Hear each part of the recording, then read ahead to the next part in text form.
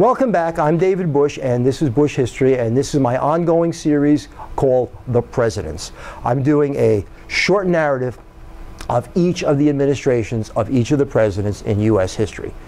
A lot of details will be left out. My other videos cover all the details. This is really this is the president, and this is what happened, and any brief discussion I need to clean up some of those details. But take a look at the rest of the Busch History videos if you want more details in depth about the various topics. So now, today, I'm up to the 8th President of the United States, Martin Van Buren, and some people call him Martin Van Ruin. Historians kind of deride him because he got to deal with the crap left over after Andrew Jackson left office. The election of 1836, President Martin Van Buren, number 8, his vice president, a fellow by the name of Richard Johnson. Martin Van Buren had been a Democrat. He's following on the heels of the very popular Andrew Jackson, who had also been a Democrat. His term of office is one term, 1837 to 1841. And remember, I've said several times, when you see a one-term president, something unusual occurs. There are some presidents who decided they only wanted one term, but most presidents wanted 2 terms and didn't get the second one, and that certainly is Martin Van Buren. Who came before him and after him? What were the political parties? Andrew Jackson came before him, and he was a Democrat. After him was William Harrison. He was a Whig. Any unusual circumstances surrounding his ascent to the presidency? He was nominated a year ahead of schedule at the Jacksonians' urgings because they feared that the panic of 1837 and the impending panic of 1837, because people knew it was kind of going to occur, would really interfere with the election.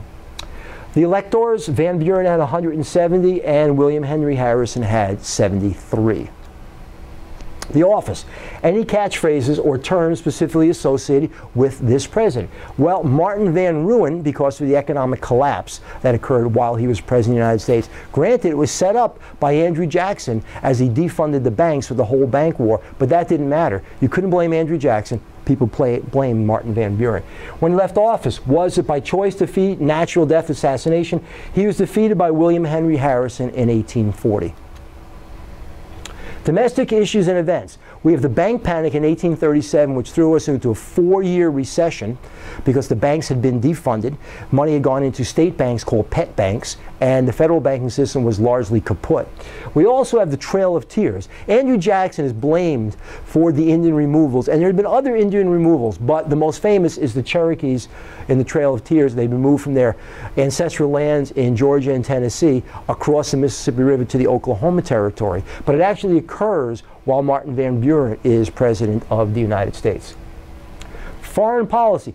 There were all kinds of border disputes with the British and with Canada over exactly where that line is between the United States and Canada that we are all so familiar with. It results in the Webster-Ashburton Treaty, and that's going to take the line of between the United States and Canada from Maine to someplace in the middle of the Great Lakes, and that's kind of as far as we had gotten west anyway.